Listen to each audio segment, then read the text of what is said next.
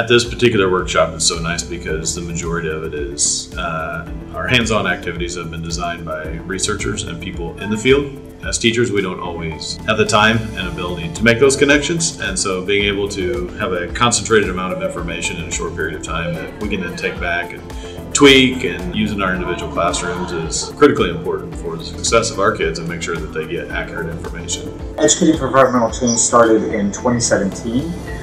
It was a program that began in direct response to the Heartland Institute sending out a textbook to 350,000 teachers across the United States titled Why Scientists Disagree About Global Warming.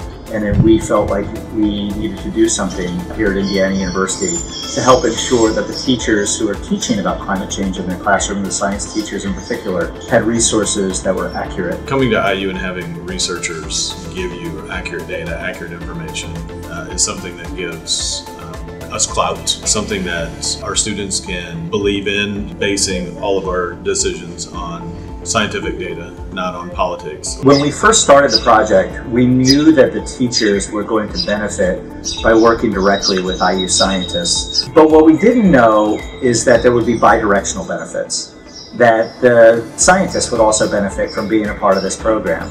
I often say that if you can teach your science or communicate your science to a middle schooler, then you can teach it to anyone. One of the things I like about these climate change workshops is that these are basically a starting point. They certainly give you the flexibility to take that information back to our own classrooms and make it work, so to speak. As you can teach a group of third graders and I can teach a group of seniors. That's one of the nice things that they really encourage you to do is make it fit for who you're teaching and what you're teaching. So I really appreciate that.